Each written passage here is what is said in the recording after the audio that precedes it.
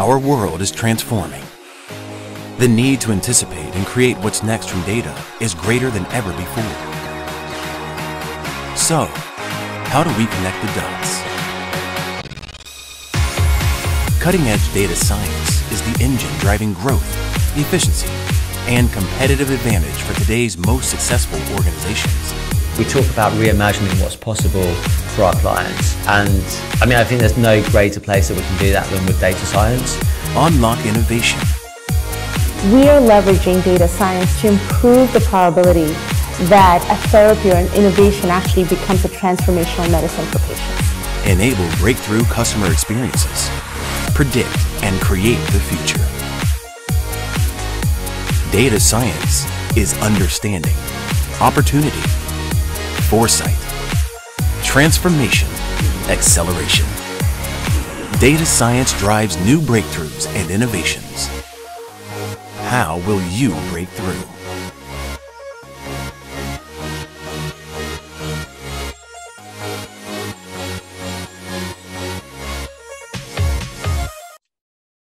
Hello, everyone, and welcome. My name is Grant Ho, and I'm the Chief Marketing Officer at Domino Data Lab. I'm thrilled you're here with us for this very special event. To get us started, we all know the path from an innovative idea to a major breakthrough powered by data science is long. It's challenging, and it's only getting more complex. That's what we're here to explore today. What ingredients do you need to drive impact at scale with data science and models? What is that recipe for breakthrough innovations using machine learning? That theme was front and center at last month's Rev3 Enterprise MLOps Conference in New York City, where data science leaders worldwide gathered to learn, reconnect, and get inspired. Now, for anyone who couldn't attend in person, you missed a fantastic couple of days of learning, but today is your lucky day. Today, we're bringing you some of the key content from Rev3, all around how you, as innovators in data science and technology, can drive those breakthroughs that truly move the needle. We have three fantastic speakers on deck. First up, Domino's CEO and co-founder, Nick Elprin. He'll share some key insights on how enterprises can become more model-driven, plus some exciting new capabilities in the Domino platform. Then, we'll introduce two inspiring leaders to the stage. Jim Swanson, Enterprise CIO at Johnson & Johnson, and Linda Avery, Chief Data and Analytics Officer at Verizon. They'll each share their own enterprise data science journeys and the ingredients that have made both J&J and Verizon market leaders. With that, let's get started.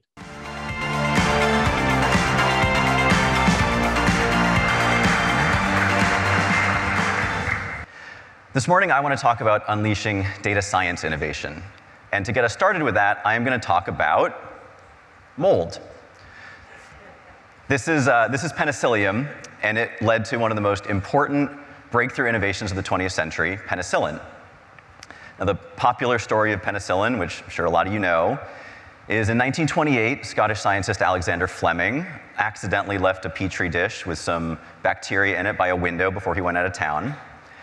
When he came back, he saw there was mold growing in the dish, and he was about to go throw it out, but he looked at it under a microscope, and lo and behold, the mold was breaking down the bacteria's walls, and it was killing the bacteria.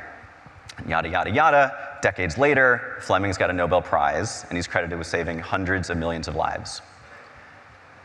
And this story reflects a popular view of innovation, namely that it happens when the lone genius has the flash of insight, like Newton conceiving of gravity when the apple falls on his head. But the reality of what it takes to turn insight into impact is much messier and more complicated. So let me share a slightly more complete version of the penicillin story. First of all, this is Fleming, he didn't realize the medical implications of his discovery. In fact, he never tested his mold outside of a petri dish. It took an entire decade later for two Oxford scientists to see the potential of his work and to advance it for medical purposes. That was Howard Florey and Ernst Chain. And these guys spent 3 years experimenting with ways to concentrate and purify mold to make it suitable as medicine. And as an aside, the next time you hear a data scientist complain about cleaning data, you should remind them some scientists spend years of their lives working with mold juice. So anyway, by 1941, these guys were ready to test their medicine on human subjects. And they gave, one of their first subjects, they gave it to a policeman who had become desperately and pathetically ill. And it was, I mean, it was miraculous. Almost in front of their very eyes, he began to recover. Until they ran out of penicillin, at which point his recovery reversed course and he quickly died. Now, World War II was going on by this point, and that was creating urgent demand for medicine like this. So Flory and Chain connected with the US Department of Agriculture lab in Illinois. And there they got access to military funding, to industrial-grade production equipment, and to a much bigger team. And they experimented with everything from different source strains for the mold they used to different ways of feeding it, and they figured out how to scale production. And by the time Allied troops landed at Normandy in June of 1944, they were carrying penicillin with them along with their weapons. So if anyone in the audience today has an ancestor who fought in World War II, there's a decent chance you might not be here without the work that these folks did. So what does all this have to do with data science?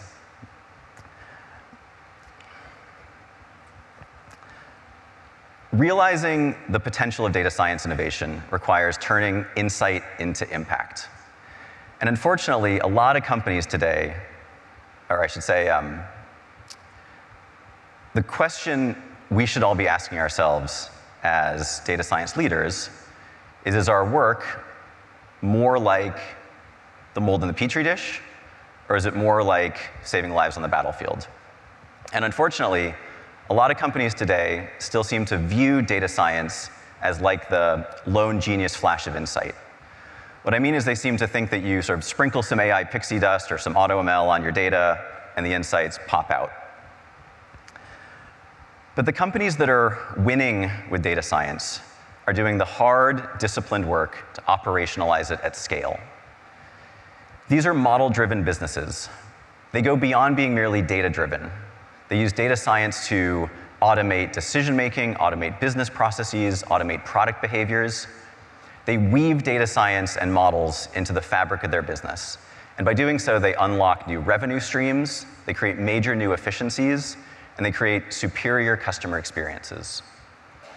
They can do that because compared to human decision-making, models act much faster, they are less biased, and they learn and evolve, so they continuously compound incremental improvement. Models give companies superpowers to outcompete and out-innovate their rivals. And COVID was like a crucible that accelerated this trend. We saw companies not merely survive, but thrive by investing in data science in the face of uncertainty. By the end of last year, Johnson & Johnson was applying for more AI-related patents than any other pharma company. They built deep learning models to help diagnose prostate cancer. They built other models to manage their supply chains, which were critical as they scaled drug production. These models saved lives. John Deere released new sprayers that use computer vision to precisely identify and target weeds when they sprayed herbicides. These models help to feed the world and protect the planet. And Topdanmark, which is the second largest insurance company in Denmark, has automated core business processes. In a majority of cases now, their customers can get instant automatic decisions on policies and claims. These models are helping to create loyal customers and beat competitors. At Domino, we have never been more proud to be helping model-driven businesses unleash data science to address some of the world's biggest challenges. And we made a short video to show you a couple of these stories. Take a look.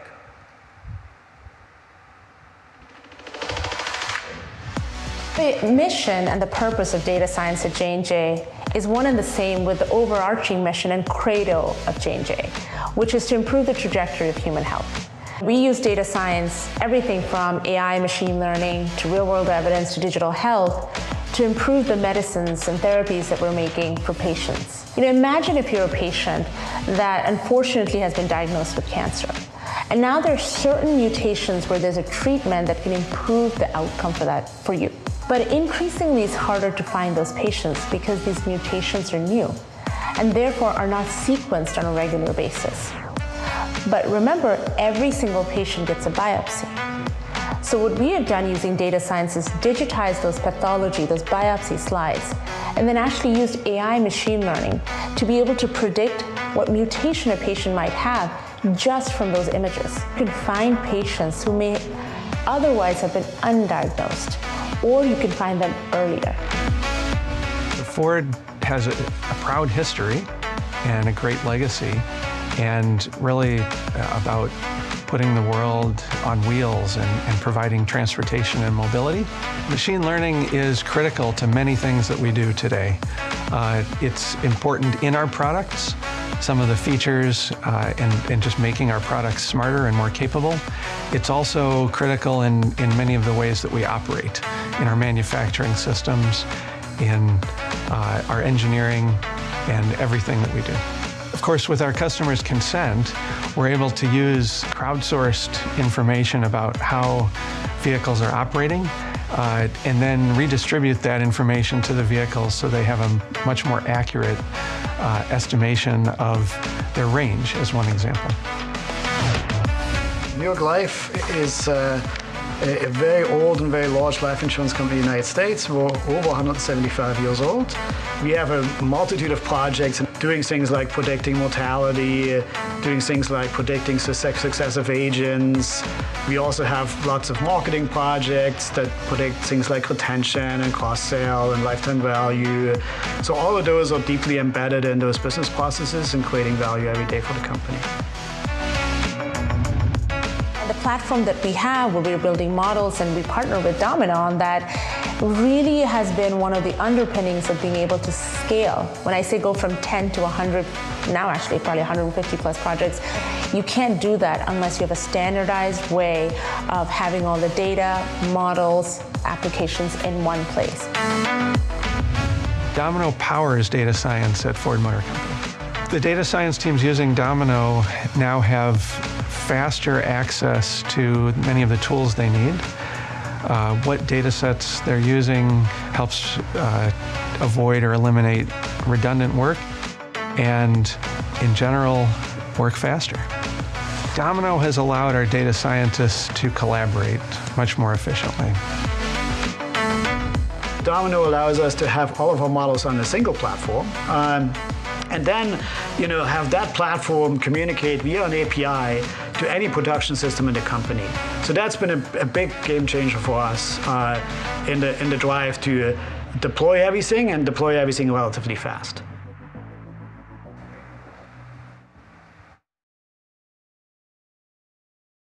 These companies are doing the hard, disciplined work to operationalize data science at scale. They're not merely dabbling. And that brings me to the first big thing I want to make sure everyone takes away from my talk this morning. Playtime is over for data science. If you can't repeatedly turn data science into business impact, if you can't describe that impact, if your work is still relegated to an AI innovation lab, then you are already behind, whether you realize it or not. So what are these companies doing? What are the sort of secrets to model-driven businesses being successful? Well, the great thing about Rev is you're going to hear from a lot of them directly. And so a lot of them are speaking, grab them in the hallways, pick their brain. I want to share some of the recurring patterns that I've seen from working with the most effective, successful data science organizations over years. And there are 3 core ingredients, core building blocks that I have just seen over and over and over again. They empower expert data scientists to build an experiment. They make it easy to productionize data science work. And they forge deep cross-functional relationships with the business and with IT. Let me tell you a little more about each of these. First of all, they hire professional data scientists, the best ones they can find. And then they equip them with all the resources they need to experiment and build. That means the compute resources, the data, the software tools they need, whatever it is. The way they think about this is they try to minimize the time from when a data scientist has an idea for something they want to try and when they can actually try it. And look, I should say, there's a place for folks with less advanced skill sets, the sort of the analysts or the drag and drop folks. But no company is making deep, meaningful progress in this domain without a core of expert data scientists. Then they make it easy to get data science work productionized. And again, I should say, this doesn't necessarily mean that everything has to become a web scale, real-time API. But my point is that simply prototyping an idea doesn't create impact.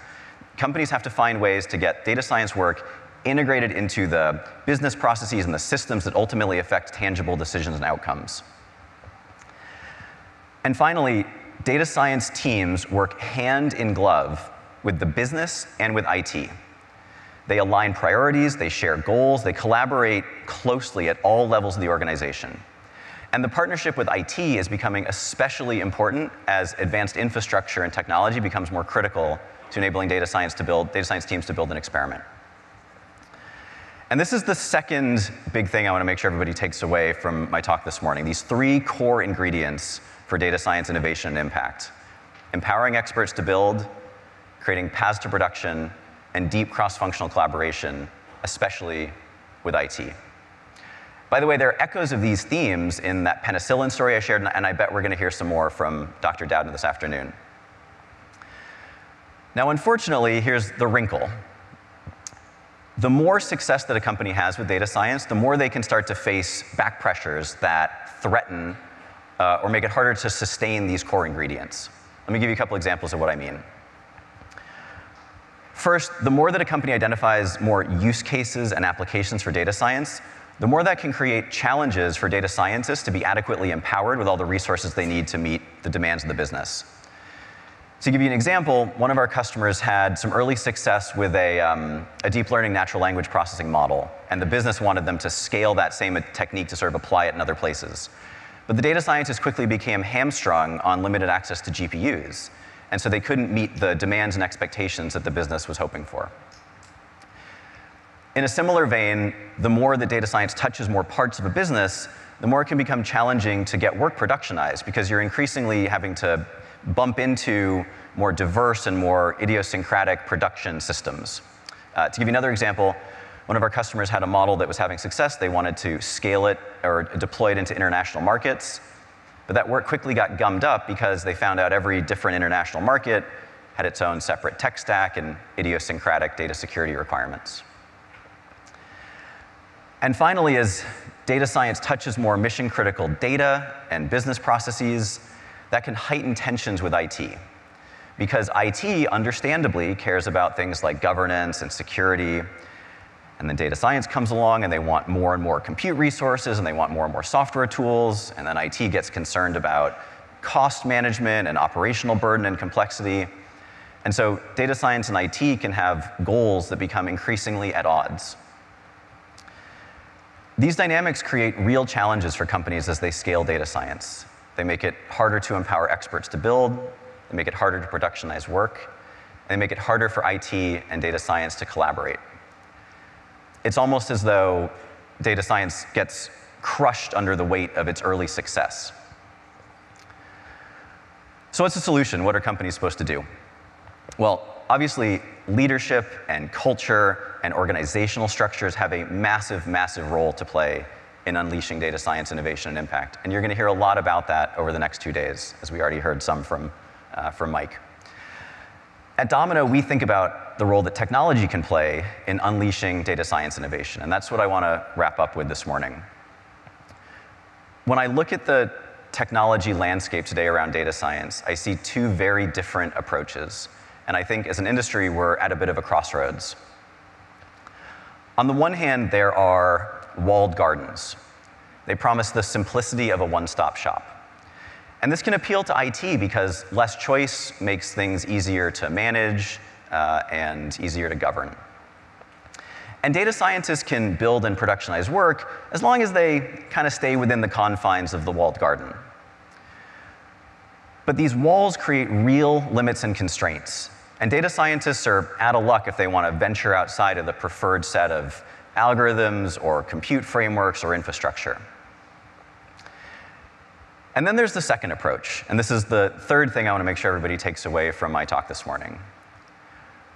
We believe the future of data science is open and flexible, because the ecosystem is evolving so quickly, and I think we're still in fairly early days of really refining and honing our techniques and our methods and our tools. So over the coming years, to beat rivals and to win the war for top talent, companies are going to have to be able to access the latest and greatest compute frameworks, software tools, packages, algorithms, data sets, data sources, you name it, whatever those resources might be. This is our vision for Domino. It's a platform that makes it easy for data scientists to build and productionize work with the flexibility and choice that they want, while giving IT the control and the security and the governance that they need.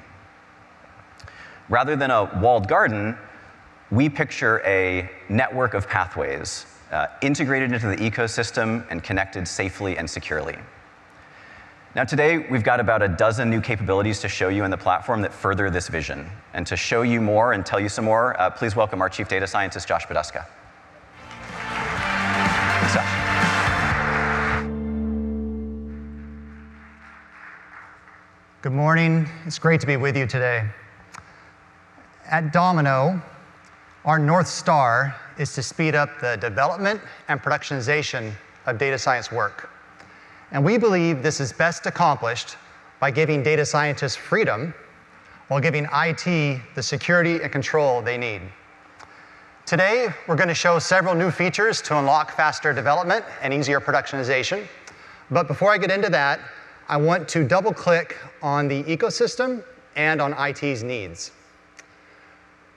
First, when it comes to the ecosystem, we have been investing in integrations with two key players in the data science landscape, NVIDIA and Snowflake.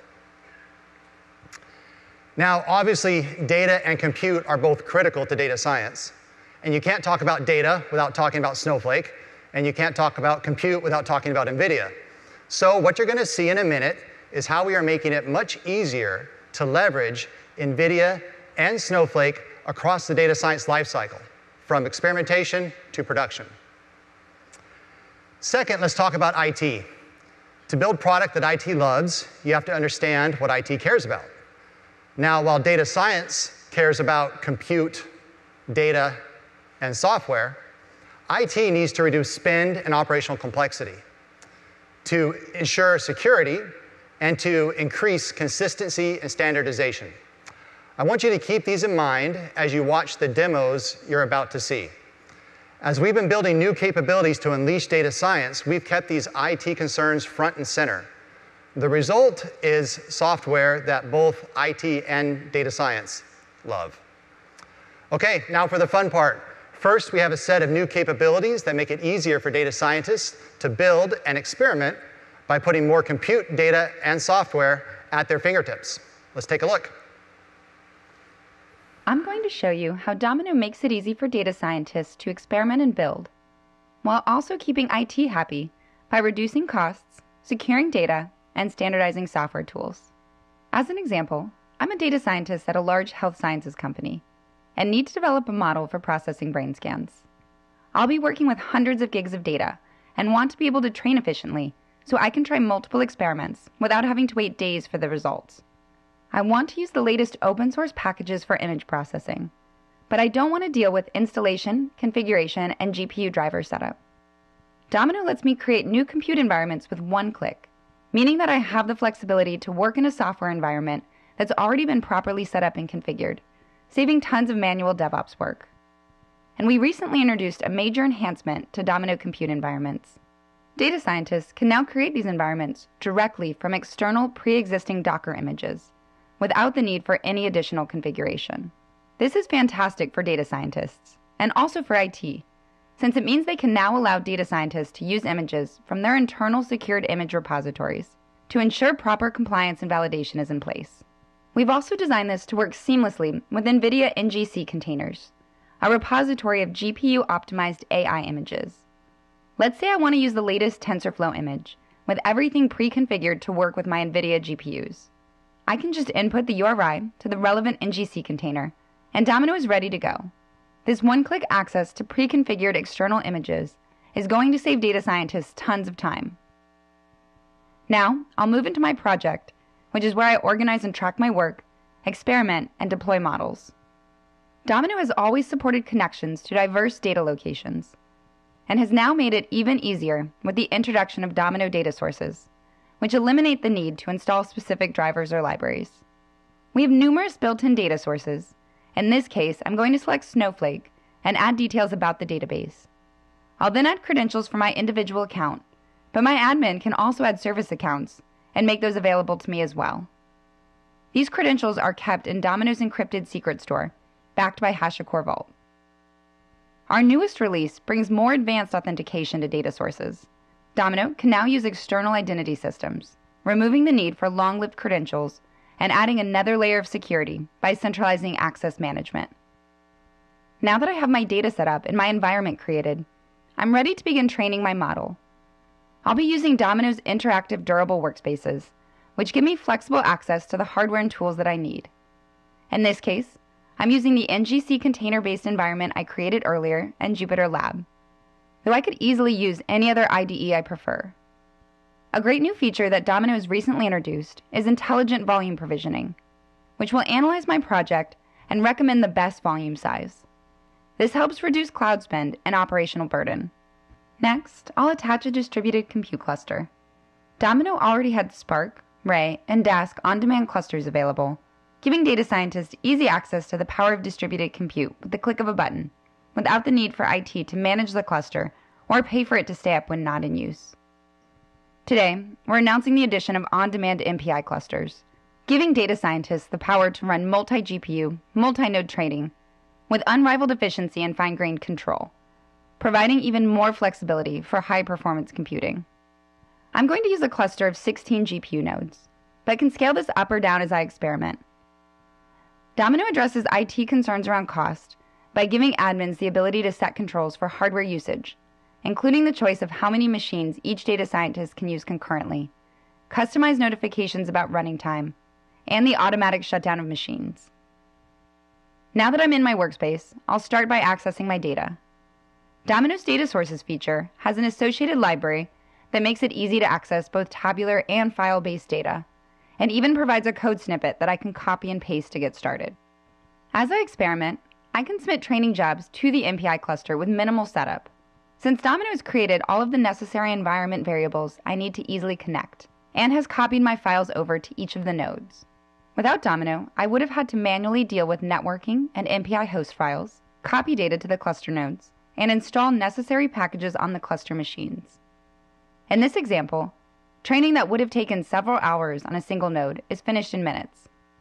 Domino is the only platform that empowers data scientists like this, by putting the software, data, and compute they want right at their fingertips in a familiar interface. If I pause my durable workspace, Domino preserves my work and spends down my compute resources to save costs. If I resume later, it will reinstate all my work with the click of a button. And my IT team is thrilled because Domino reduces operational burden and cloud spend while keeping everything secured and managed.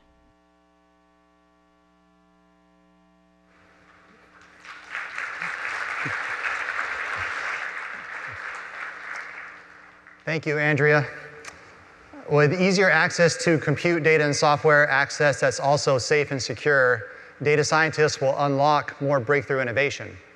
But all those breakthroughs will only be valuable if they can be operationalized, meaning if they can be integrated into production systems that drive action and decisions in the business.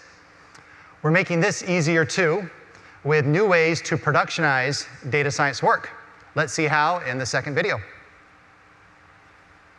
I'm going to show you how Domino makes it faster and easier than ever before to turn data science innovation into business impact. As Nick said, we believe model-driven businesses will need to integrate models into a variety of different business processes. Our vision is for Domino to be a single pane of glass to productionize data science work. In fact, Domino already lets data scientists deploy work in a variety of ways. As APIs hosted in Domino or in AWS SageMaker, as interactive apps, or as batch scheduled jobs. Today, we're introducing 3 new ways to deploy data science work to address emerging use cases. Hosting deep learning models with GPU-backed APIs, deploying models to the edge with NVIDIA Fleet Command, and in-database batch scoring using Snowflake. Let's look at each of these in turn. First, we're adding support for GPUs in our model inference REST APIs. This is important as more companies are beginning to operationalize models that use unstructured data like text and images and benefit from the performance of GPUs. Domino enables data scientists to deploy models with GPUs in just a few clicks. Let's say I want to publish a model I built with TensorFlow using a compatible Docker image and extended with external repos like NGC. I know my inference is going to be compute intensive, so I need to deploy the model with GPUs instead of CPUs. In just a few simple clicks, I can select the GPU configuration suited for my model, and to scale my endpoint, I can deploy multiple instances, each with their own powerful GPU. That's it. Now it's easier than ever for data scientists to deploy models for NLP or image processing use cases with the inference power of GPUs at their fingertips. Next, let's look at another increasingly important way to productionize data science work, scaling AI applications at the edge.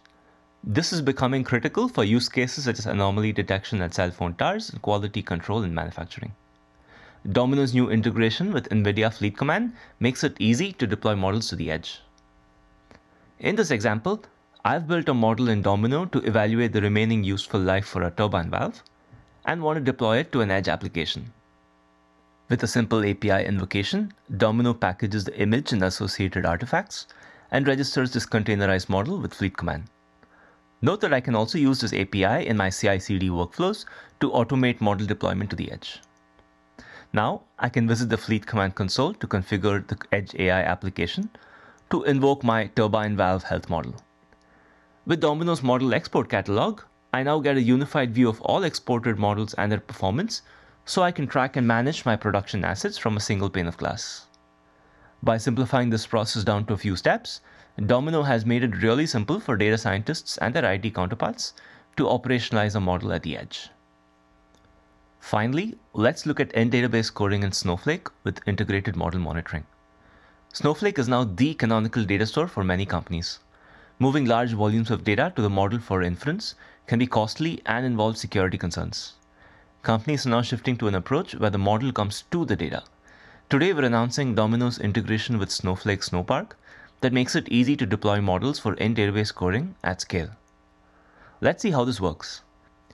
In this example, I've built a customer churn prediction model in Domino, and I've written my inference function that I intend to invoke from Snowflake. With just a few simple steps, Domino lets me select the function, specify the necessary connection details, and takes care of registering my model and code with Snowflake. I can now hop over to the Snowflake console and with a simple query, execute in-database scoring, invoking the churn prediction model I just exported. It's that easy. Fast forward, the deployed model in Snowflake has been used for making batch predictions, and I've received a data drift notification. In this case, I can see that the two features that have drifted have untrained classes, and this gives me enough information to remediate the drift. Domino has made it easy to productionize my data science work across a variety of destinations and use cases, and all within a single pane of glass that offers simplicity for data scientists and governance for IT. Thank you, Vinay. Domino gives data scientists unprecedented flexibility to experiment and productionize their work while giving IT the security and control they need. We can't wait to see what new innovations this unlocks in the next generation of model-driven businesses. Nick, back to you.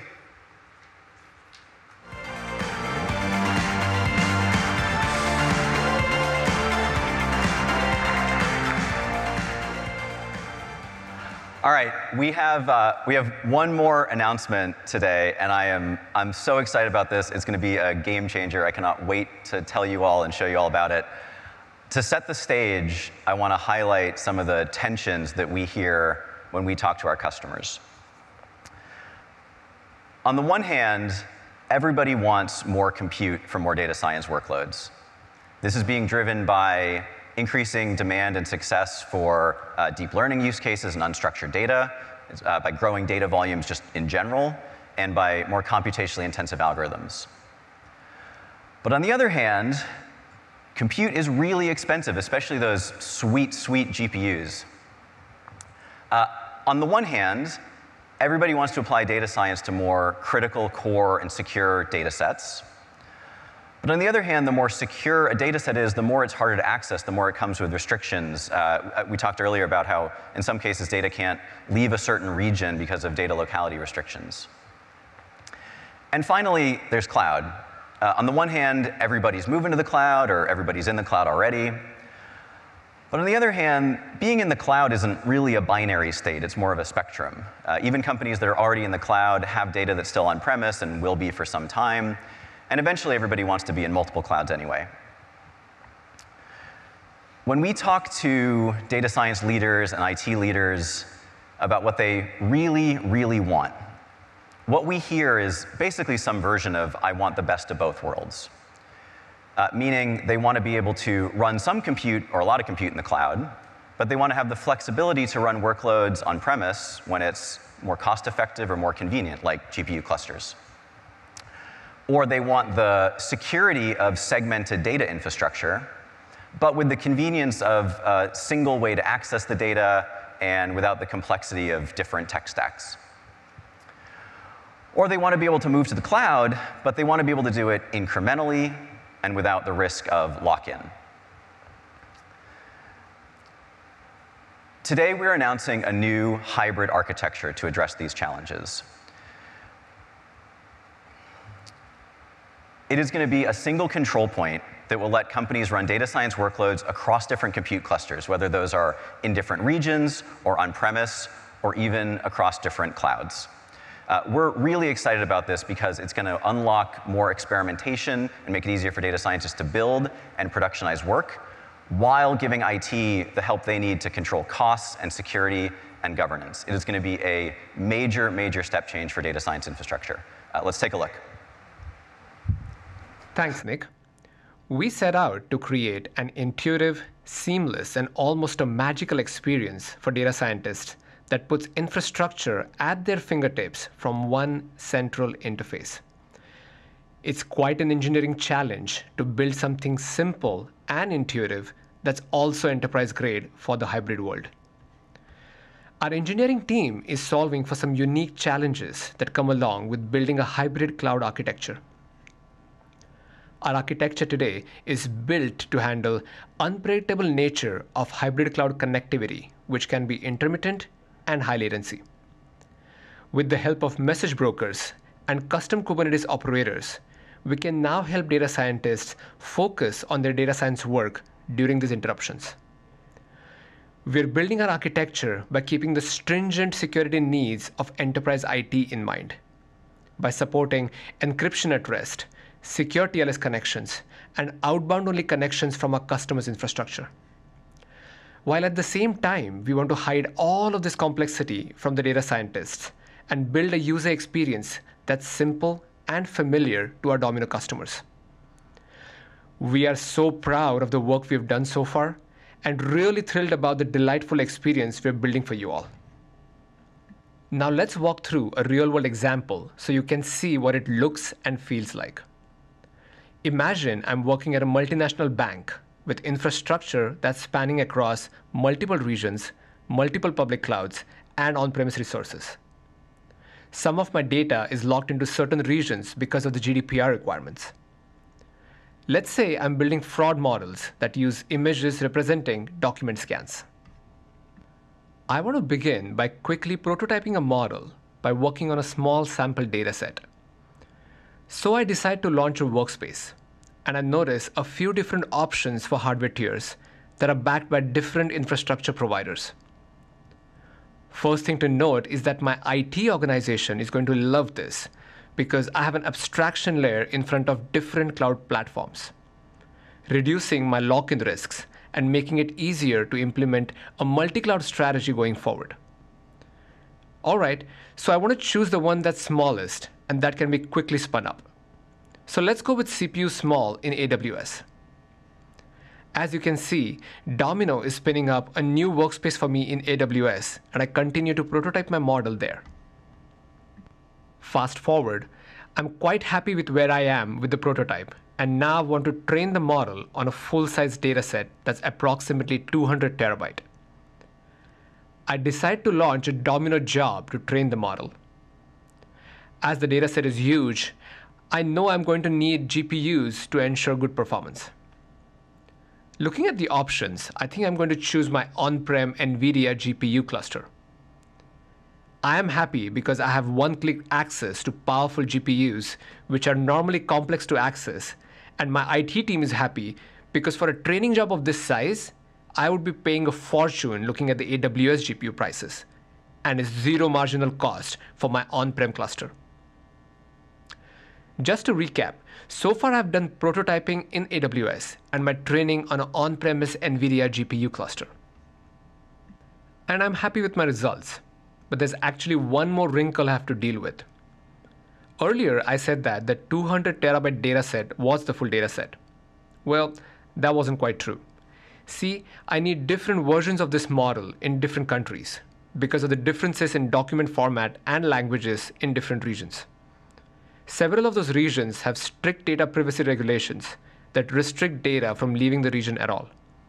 So to train some country-specific models, I actually need to use country-specific data. Now imagine doing this without Domino. You would have to locate the data, find out the cloud provider that's available in that region, file a ticket with IT to get access to some infrastructure that's appropriate, then upload that data. All of this before you even get to training the model. Now imagine doing this multiple times for other countries and the amount of precious time you would waste. With Domino, I can do this in minutes. I can trigger multiple jobs by choosing different compute options that IT has already provisioned for me. And notice that based on the infrastructure that I chose earlier, Domino automatically identified the right data sets that are accessible from that region. That is neat and is going to save me a ton of time. By the way, as a data science leader, I can track all of these jobs running across different regions under a single Domino interface, making Domino my single system of record for all of the data science work, no matter where it happens. Now that I've trained my models, I want to deploy them in different EU regions. Vinay already walked you all through the deployment workflow. And with Domino Nexus, now I can choose different compute environments and deploy my models across different regions, clouds, and on-premise clusters. Now think about the end-to-end workflow. This would have been practically impossible without Domino, or it would have taken weeks worth of work to move the data around and manage different environments. Domino made it seamless and simple, all while massively reducing our cloud compute bill, keeping our data secure, and enabling IT to incrementally pursue a cloud migration strategy. Back to you, Nick.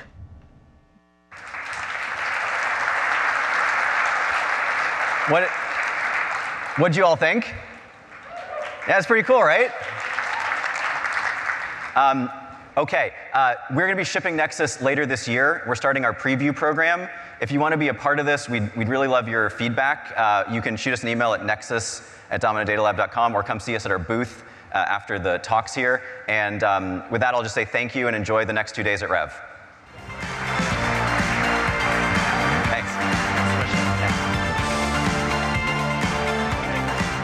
Now, to build on the themes Nick just covered, I'm excited to introduce our next guest who will share Verizon's transformational journey with data, AI, and models. That journey has produced some incredible results, including billions of dollars of incremental value every year through the power of data science. Our next speaker served in top data leadership roles at the Federal Reserve Bank of New York and Goldman Sachs. And she's received an impressive list of industry honors, including being named CDO of the Year by the CDO Club. In a fireside chat with Domino's co-founder, Matthew Grenade, here's Verizon's Chief Data and Analytics Officer, Linda Avery.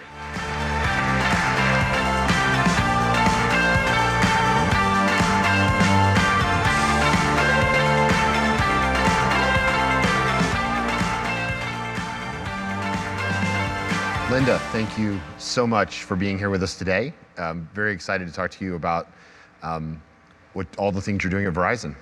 So to kick us off, I know business impact is really important to you, and it's something that's every time I talk to you, it's something we talk about. Can you talk a little bit about how you think about the business impact of data science at Verizon? And a little bit why it's so important to you.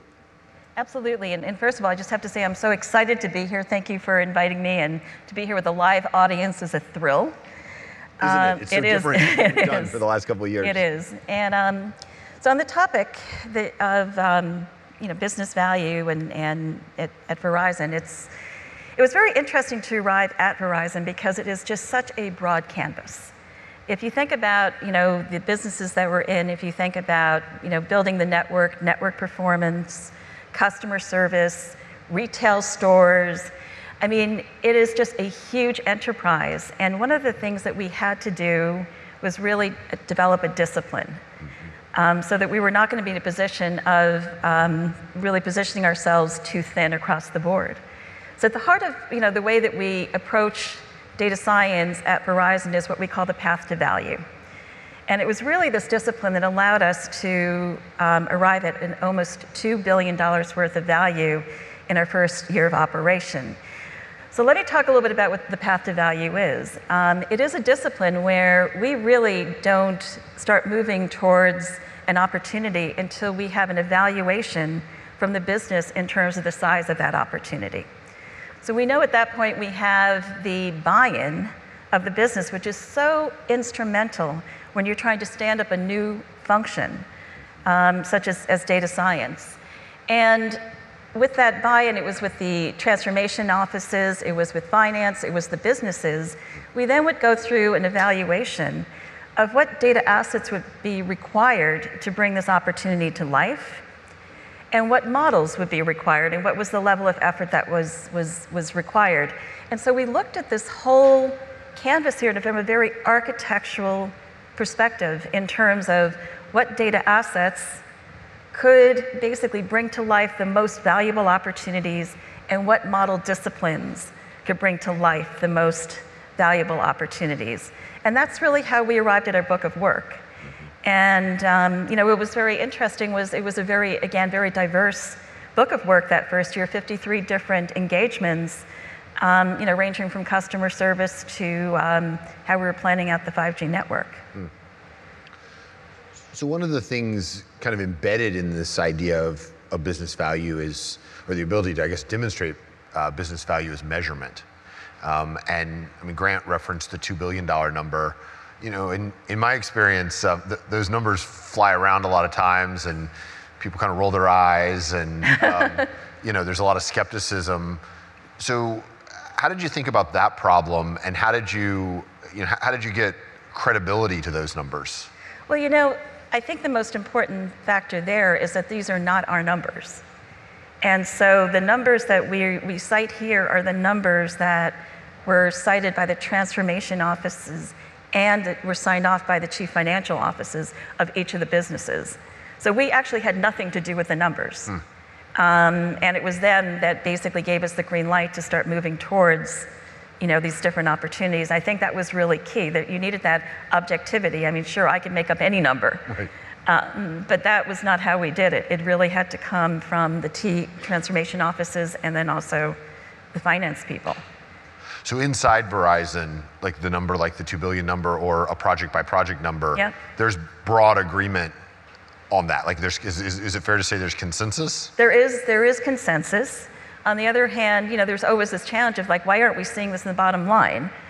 And nobody wants to hear, well, you may not be seeing it because things would have been much worse if we weren't here to help you in some ways.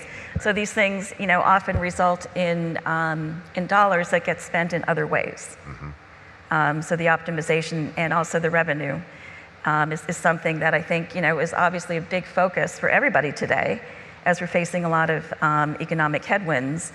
So, I mean, I think it's always this challenge of, you deliver results, and businesses don't want to hear, well, without us, it could have been much worse. Right? Let's back up just a little bit. I mean, what is the story of data science at Verizon, and how did that come about, and how did you get involved in it? Well, I am their first Chief Data and Analytics Officer. This is my second gig as the first. Mm-hmm. I arrived at Verizon about 2.5 years ago, and I started as a team of one. I did not even have an executive assistant, and I found myself in an industry I had never worked in before, so it was a little bit daunting. And I would also have to say that, standing up a new organization in the throes of a pandemic is not for the faint of heart. Needless to say, HR was a little bit distracted with everything else that was going on. But I began by a very intensive listening tour, of course, and then out of that came an organizational design that I think was really instrumental in why we've been successful. So let me talk a little bit about that. Let's do that, yeah. So if you look at how our AI and data organization is structured, we really operate with two different cadences. One is very business facing. And so what I did is I hired people of the business who had a lot of credibility, were really trusted individuals, knew the business, let's say knew marketing inside and out. And I brought them in leadership capacities, even if they didn't have a data science background per se. And so it was through these leaders that I was able to arrive at an organization that could identify opportunities and could gain the trust. Within those groups, we call them the enablement teams, we also had a cadre of data scientists, business translators, some data engineers that could actually spin up, experiments, proof of concepts, et cetera, rapidly so that we could identify whether the value that we expected was even feasible. And so the goal here was to really give the businesses some immediate gratification without all the overhead of industrializing. So this is kind of a very different cadence than what you normally see with application development, where you design everything. As people know, data science needs to be very experimental, very iterative, and it's very important that the businesses are very engaged in that iteration. So those were that was the front-facing part of the team. And then behind this, we stood up an organization that is around industrialization, which is data governance, data architecture, data engineering, platform engineering, ML operations. And of course, we also stood up an AI center where we began to, and we've made some great progress here, stand up different disciplines around optimization, forecasting, personalization, cognitive AI plays heavily. And so they're brought to bear as well within the pods that we create around each of the opportunities we have. But this double cadence has been incredibly successful for us. And how big's the organization today? It's 1,000 people. Wow. We have 1,000, and it was, that was part of the journey. I certainly didn't hire all 1,000 of these people, so a number of folks came in from the IT organization. It was very interesting for me to hear, Nick talking about the importance of that partnership, and that is absolutely the case. Right. I think what's also true, though, is there is definitely a cultural difference that you want to see within a data science organization. And so, we did a lot of work in terms of the culture of the new organization that we were standing up. You mentioned IT earlier, as did Nick. I'm curious, what is your relationship like with IT, and what do you want it to be like, and how do you engineer that, just like you engineer kind of other pieces of the organization? I think, if I were to describe it, it is a highly symbiotic relationship. I mean, insights of any magnitude or significance can't be delivered without technology. And so, we may have the insights in our organization, but technology is the envelope, ultimately. But if I were to look at the relationship, it's a relationship that's still in progress, because I think there's still understanding to be gained around what it means to actually sustain models. So we really need to move away from this notion of, looking at something as a project that has a completion date, to a recognition that models are in essence evergreen. What you're building out is an ecosystem that has to be on an ongoing basis monitored, but also optimized. That you're going to be looking for new data sets, or there are going to be shifts in the data, so models have to be retrained. So this notion of something just being done is just not how it works. And so that's, I think, where we're getting traction in the understanding, but I think that's been the hardest thing for IT to understand about how data science happens. And it's also been, I think, a challenge for the business people to understand that these are just not simple projects. I mean, some of them are. Sometimes you spin up a model, you answer a question, then you're done. Right. But a lot of these things are going to be living. I think about, scheduling customer service agents. When there's a new promotion that's happening, we need to be able to expect the volumes that are going to hit those people. Right. New kind of promotion, new kind of volume. Right. And so there's this constant monitoring. I think that, when I think of the amount of focus that has to go into change management, it's not just with IT. I think business people, you establish their trust in the accuracy of what you can provide them. That's fantastic. And now they think that you've provided them with a magical black box. And they don't have to tell the black box anything because the black box is somehow omniscient. So it's like, okay, there's an org change. Somehow this black box is going to know that. So to really, help them understand that this is intended to assist them, and by the same token, they have to assist the models. Right. That this, again, is a symbiotic relationship is one of the big change management shifts that needs to happen. Right. And I guess that comes back to the kind of the interface you've built between your organization and the business. What kind of people, I mean, so this is one of the themes that I find folks want to talk about a lot, is how does the data science organization interface with the business? What kind of people do you find work best in those sorts of interface roles? Who do you like to hire for that? I like to hire people who are passionate about the business, that are highly commercial. Mm-hmm. We at Verizon, are not at the point where we have the luxury to really be doing a lot of research in this space. This is still very much of a new function, and so we're just getting going. And so being able to be commercial, see commercial opportunities, and foremost, be able to talk to the business. So I think business translation figures mightily in the success of a data scientist in that capacity. Maybe not so much in my AI center, where I've got folks doing, heaving into deep learning, whatever. I mean, there's an element, but the folks that I put, in front of the business, those data scientists have to be excellent communicators and have to be passionate in terms of the commercialization of opportunities. Linda, thank you so much. Unfortunately, that's all we have time for today, but your insights were really helpful, I think, in helping us understand how you've scaled a really massive and impactful organization at Verizon. So thank you so much. Thanks for the opportunity. Now, just as Linda shared her approach to innovation at Verizon, our final guest today is here to share his perspective from the world of human health. It's increasingly clear that the path to becoming model-driven requires very close collaboration across data science, business, and IT. Our next speaker is a visionary IT leader with 30 years of experience helping companies excel in the digital health space. He has served in top technology and digital transformation roles at Bayer, Monsanto, and Merck. And today, he's the EVP and Enterprise CIO at Johnson & Johnson, leading a global organization accelerating the digital health ecosystem. Rounding out our event today in a fireside chat with Domino's CEO Nick Elprin, please welcome Jim Swanson.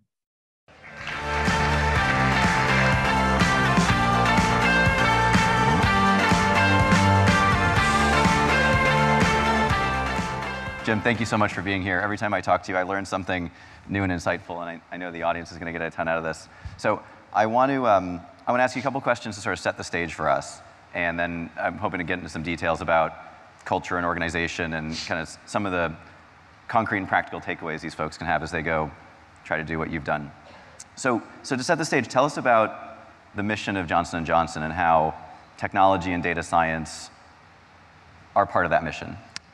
Thanks, Nick, and thanks for inviting me. I'm really excited to be here.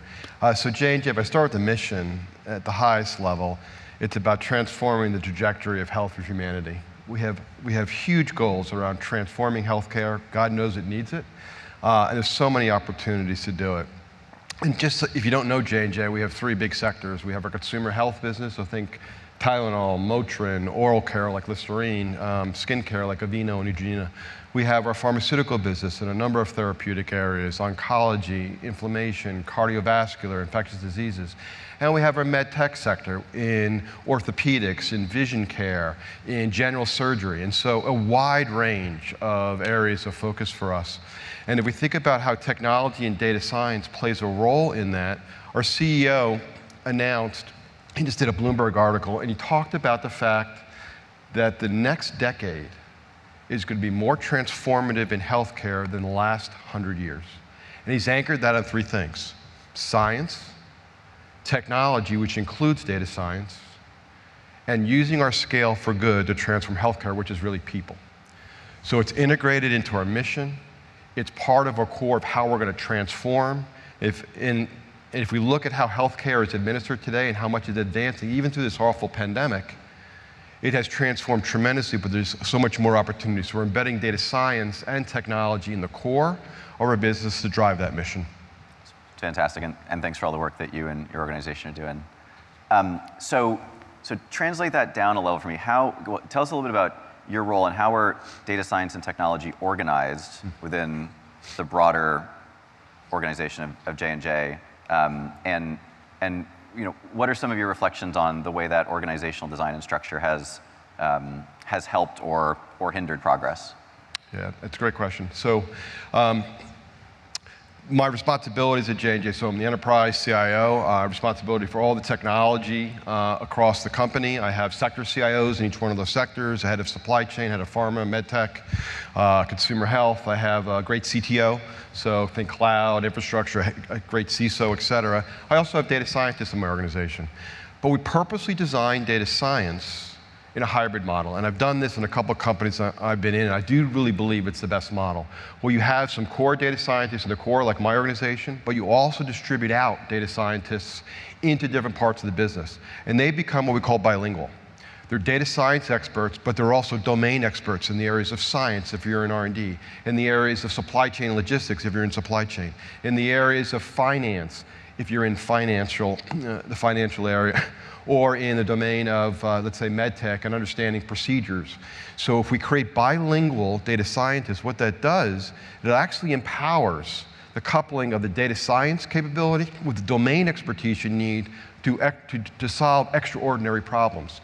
And the way we do the hybrid models, we've actually created a Data Science Center of Excellence, or COE. That is actually co-sponsored by myself and one of my other executive committee partners, Matai Mammon, who's our head of pharma R&D. Together, we have the responsibility, not in our domain, but across the enterprise. How do we grow data science across Johnson & Johnson? As we bring that council together, it's actually chaired, it's a rotating chair, by data scientist leads that run major parts of our data science functions across J&J, and then it's represented by all the data science leads in those areas. And that council has responsibility for three things. One, how do we continue to modernize the technology and data availability for the data scientists to do their work? Second, how do we continue to mature the talent and the capabilities and the maturity of the asset and the science for J&J? And then third, are we working on the right things? Do we have the right portfolio work solving the most difficult problems, and we get to learn and build from each other?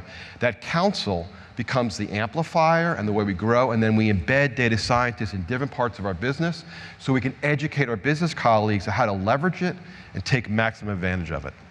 That's amazing. And the question of sort of hybrid, embedded, federated, it's one of the most common questions I hear when I talk to data science leaders. I think everyone's trying to figure that out. Because you've done it a few different places, is there,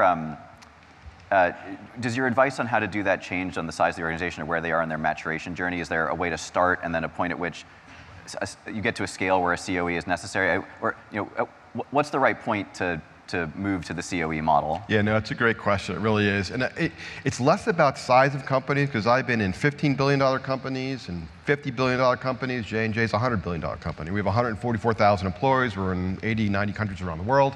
And we sell in probably over 150. I look at the maturity of where the company's at. And so if you're really just starting, you need a kernel. You need a core to start, a central way to kind of build the capability, build the understanding. And that kernel starts to be that puts the seeds in the ground. And part of my background was agriculture, so forgive the metaphors for growing seeds and plants. It's also part of the experience I've had. But you need that core, because if you just put one data scientist in finance, or one in HR, or one in R&D, there's not enough critical mass. And they're kind of lost, and there's not a community for them to work in. So you start with that core, but as you start to mature it, you should purposely start to distribute it. Put it in areas where you're seeing success, and I always look for promoters. The unfortunate rule of my experience is for every one promoter you have in the organization, there's 9 detractors. So if you work with the detractors, you never scale it. You find the promoters that can amplify. And as they amplify, we saw great success in helping us understand molecules and a better insight to our pipeline. Wow, I want some of that. How do we do that? And so then you start to build it. And J&J's on that journey as well. We're not done by any stretch, but we've seen areas where we created the core. A lot of data science actually started in my organization, and we started to distribute it out. And my people went to R&D. They went to pharma, or they went to supply chain, and now they're building those out. And so look at where you are in your journey, and then go to that. I'm not a big fan of just complete decentralization. The reason why is you don't get the economies of scale to learn from each other. If you're a data scientist, you want to talk to other data scientists. You want to learn in a fully decentralized model. They don't have a community. I think community matters, whether it's a COE or a hardline structure, whatever works with your company, but I think the maturity is the most important thing you should ask. And then how do I grow it from centralization to hybrid, embedded, and then with there, you're going to continue to amplify and grow. That's great. I want to come back in a minute to some more about sort of culture and organization, but first to just make a little more concrete for the group some of the mission you talked about. Tell us about a couple of the projects or work that J&J has done with data science that you're most proud of, or that have had some of the most exciting impacts on global health. Yeah, how long do we have? There's so many across so many spectrums, and I'll just give you a few examples. Let's say consumer health. We have a skincare 360 application that takes AI. You can take a picture of your face, and immediately it recognizes the face complexion, and it can tie it to one of our skincare brands that best suits your particular skin complexion. If that's what we did with that app, that would be kind of cool, but that's not enough. We can actually take that data as we look at skin complexions around the world. Do we have the right formulation of that product that best supports that consumer? And with that formulation data, we can then take that in supply chain and say, I can get the right product at the right time. And I can then take that information, put it in a commercial. How do I make sure I have the right product that I'm marketing to the right consumer in the right place? So one example of just having a really cool AI-enabled app, you can actually embed it in your full data lifecycle. If I think about pharmaceuticals, we're actually using data science to better align potential patients to therapies in our clinical trials all around the world. And so that allows us to get innovative medicines to patients that need it in a much faster way, better aligning patient enrollment to those clinical trials. If I think about medtech, we're doing a ton with augmented reality, and we're tying augmented reality with image and image analytics and data science to help better train a physician. We've actually have data where we can train a physician in an orthopedic procedure 87% times faster with the coupling of augmented reality and data science based on how they learn. And then if I think about other interesting areas like cyber, looking at early detection of threats. And one other cool thing we just did recently, I just did it for all of my 5,000 employees in my organization. We used inference engines and AI to map skills to people's competencies. I have a heat map now of 5,000 employees against 40 skills that we inferred through AI around where they are in those skills and maturity. And why that's so valuable, I can now create learning journeys, career plans, which we are doing, what we call marketplace gigs to take my really good experts in whether it be in AI, whether it be software engineering, whether it be data engineering, and map those skills and train it. We did 19,000 hours of training in 1 month, tied to a skills inference AI model, and we're constantly updating it. And so we're changing not only how we think about talent, which is the most important thing, I'm actually taking it across J&J now. We're kind of the canary in the coal mine. If I can do it in JJT, which is a technology organization, I can do it in pharma, I can do consumer health, I can do it in HR. And I partnered with my HR colleague, the CHRO for J&J, and we're doing it together. So tremendous impact, and I can go on and on of all the examples, but I'll just stop there. But really excited about how it's getting penetrating, but it's turning to real value. Well, I love that, that those examples span across both kind of obviously therapies and treatments to improve patient health and outcomes, but also your own internal operational efficiency. And you talked about supply chain and commercial and even HR. I think it's just it's an incredible example of sort of weaving data science into the whole fabric of the business. I want to pick up on the way you closed off your last answer. You talked about creating business value, and that's something I've heard you speak about before. And something we've been talking a lot about over the last couple days here. What are some practical pieces of advice and tips and methods you've found for creating connection between data science and business impact and business value? Yeah, I mean, it's one of the most important things, and it's not that difficult. First, I'll start with our IT strategy. Our IT strategy has 3 pillars. One, accelerating business outcomes, or otherwise, why are we here? Second is modernizing our tech ecosystem, so we have modern technology to enable all the great science and all the great capabilities like data science for the company. Third is building the digital acumen of 144,000 employees. Because when they understand how they can, when they're more comfortable around technology, digital, they're more inclined to use it and reimagine their business. But on the business outcomes question, why I think it's actually simple is I tie my outcomes to what my business colleagues care about. If they care about net promoter score of their brands in the consumer space, well, I tie my data science or capabilities to that. If they care about net present value of the pipeline, are we using technology, digital data science to elevate the NPV of that pipeline? Because we're taking AI and we're actually looking at better molecules as a result of simulation that could accelerate our ability to bring innovative medicines to the marketplace. If I'm in supply chain and they are caring about cost of goods and they want to make sure on time, first time for every product, I tie to that. Because it's their things they care about, and now I couple technology, data science to enable that. And when they see extraordinary impact to the measures they care about, we get a huge uptake. I can't fill enough data scientists to fill the appetite now because they see that correlation. But it also comes to building the digital acumen, making them comfortable. And I loved both Cassie and Cass's discussion today, and there's so much you can apply to what they talked about. But you tie it to those outcomes. And then you also got to understand there's a way of working. You know, I always say the model's never right the first time. It's not the model itself. It could be the data you have. It could be the assumptions you have. How do you build a continual learning company and environment that you're constantly iterating and evolving, but tie it to those outcomes, measure it? You know, we have a goal of $500 million of value in data science. I did a 3-year goal and $500 million in intelligent automation. So $1 billion, but they're actually starting to merge.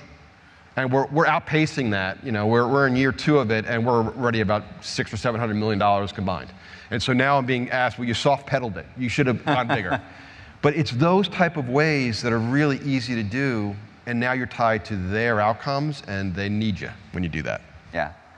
So I love this idea of aligning data science goals with business goals as a way to create that culture of connection to business value and support from the broader organization, and probably even motivation for the data science team.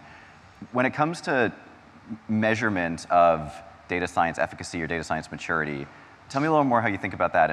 And the wrinkle or the kind of the rub that I've seen is, you know, business outcomes can be delayed from data science impact, and they can also be overdetermined. And so, in theory, ideally, we'd say, you know, data science is graded on business impact. But how do you think about just the maturity or the efficacy of data science when they can't necessarily control everything that gets all the way to business impact? Yeah, so it's really a great question. I actually measure in 3 ways. I have what I call installation measures. Did we install a technology, a model, you know, a data environment? That always gets a small clap from me. My organization always wants to do a big clap. I'm like, well, nobody really cares. We care we install, but nobody else cares. The second measure is adoption. You installed something. Is anybody on the planet using it? If nobody's using it, what good was the installation? So you can measure adoption. You can measure models, how many of those models are being used in practice. And the third measure is outcomes. So if I see an installation that went well, if I see a high adoption rate, it starts to give me the signals I need, because outcomes take time, to Nick's really good point. But we always know what the outcome is, the OKR, the objective, and then the key results. We're really clear on what those are. And I always ask the question, what's the problem to be solved? If we can't answer that question, why do the model? And if nobody cares about the question, why do the model? And so you have those 3 measures you can actually measure. The second thing is I look at maturity. We actually measure this around how many of our models are reactive, how many are descriptive, how many are predictive, how many are predictive, how are prescriptive. So why did it happen? What happened? What's going to happen? What do I want to happen? And we measure that so we can actually look at the maturity of those models over time. But the way I challenge this with my business colleagues is I ask them to ask 2 questions. Somebody presents an opportunity in front of them. If they just ask these 2 things, first question, what data did you use to come up with that recommendation? Because it starts to get to think, I need data. to make sure I got a full view of a recommendation. The second question I ask them to ask, is what model do you use to test your hypothesis? All of a sudden, every executive you have in your company is now your biggest data science advocate, even though they may know nothing about data science. They're going to create a cascade in the whole organization. I better know before I go talk to the CEO what data I used, and I better have talked to the data science team or what model should I apply to test my hypothesis is accurate. You start to change the model, the mindset. And then you also look at, we just did a maturity analysis with the Data Science Council. We looked at a whole bunch of different factors. We looked at, is the technology there to support you? Do you have access to the data that you need? Do you understand the privacy regulations around using it? Do you have the right talent? Are we actually attracting and retaining the kind of talent that we need, or are we losing them?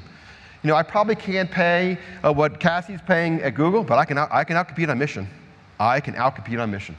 So I go for that. And then I tie that with, I got great data that's trying to solve really, really big problems. Are you interested in that? And you're going to learn. I can do that. What actually came out of our last study was change management. That was the lowest score around how do we create change management across the enterprise to make it not a fear factor, but something that the company's going to embrace. So we start working on that. So we look at all these different factors together, and we look at maturity. It's broad. And I use my data science council with my co-executive sponsor to ask them, you guys are the experts. What do we need to do to mature, to enable? What are you looking for? And how do we attract, retain, and develop? And all of a sudden, they own it. They're part of the solution. It's not being done to them, it's being done with them, so we can educate 144,000 employees the power of this amazing capability. Great. So one follow-up on this idea of measuring data science maturity. Is there a metric you use? Like to boil something down and obviously oversimplify, what should people be measuring? In a very simple way, it's how many of your business decisions are informed by models. Ask yourself that question. We make business decisions every single day. I do it in technology, my counterparts in the worldwide chairs in pharma, med tech, in consumer health, finance, our CFO, our CEO makes a decision every single day, hundreds of them. How many of them are formed by models? All of a sudden, there again, you start to change the mindset immediately. And even though it takes a journey, even though it takes time and iterations, those simple questions could change your culture. It can embrace it, especially when you show that we're learning. You create something that we built into our digital acumen agenda in my strategy. It's how do you inform people about ways of working? There's the technical skills they need to know. There's what I call the soft skills, ways of working, agile, continual learning. And then there's the leadership skills we're trying to educate. As a leader of these teams, what should you expect? You know, we're AAA, everything's got to be right the first time. That's not the real world we're in. There's too much uncertainty. How do leaders show up to encourage this learning mindset, continual evolution, continual product teams, diverse teams that come together? Here's the other trick to this. I don't care how smart you are as a data scientist. You cannot solve it on your own. You need a diverse team around you. You need a diverse team of business leaders. And we created high-performing teams. We've got a data scientist, a UX, user experience designer, a business owner, a product owner, a software developer, a finance person, a commercially, whatever you need to solve that problem. It's that diverse team that's high-performing that makes the difference because you're learning together, you're evolving together, and the outcome, you all have the same one. The same OKR that everybody shares, that everybody wins or loses on that changes the dynamic in the game around the impact you can have individually, team-wise, together, and for the benefit of your company. It's game-changing. That's great. So it's a good segue to, I think, one more question I want to ask you, and then we'll take some questions from the audience. When you were talking about culture, one of the things that occurred to me is, J&J is historically a very science-driven organization, so you've been doing research in a sense for a long time, and data science is just another kind of research in some ways. What are some of the organizational lessons learned or the elements of the organizational DNA from that science background that have informed or maybe given you an advantage or driven aspects of your data science culture or data science processes? Or so? What are your reflections on kind of science versus data science in the historical context of J&J? It's a great context. First, I start with what I call the power of and. And so we have this framework when we talk about we're anchored first in our credo. Let me start there. Our credo drives every decision. It starts with patients and healthcare professionals that we serve. That's our #1 priority. If we're not supporting them every single day, every decision starts with them. And then we have our employees. How are we taking care of our employees? How are we developing our employees and making sure they have a safe and a great place to work? Our third is our communities. We serve the communities that we're in. If we do those 3 things really well, then shareholders get a fair return. That really drives our framework of decision. Second, I introduced what I call the AND strategy. So we have in the core of how we think about science, what we call heart. There's a lot of passion in what we do. Ingenuity, bringing innovation to the table. And people. We can't do anything without people. And I added to it digital. And digital includes technology, includes data science, includes data. And so don't make it something on the side. Incorporate it into the core ethos of your company. And that was kind of the underpinning the AND strategy.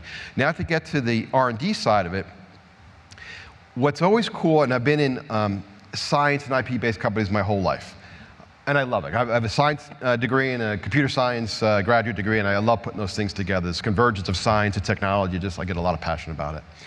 What's cool about being in a science-based company or an IP-based company, if you don't continually innovate, you don't exist.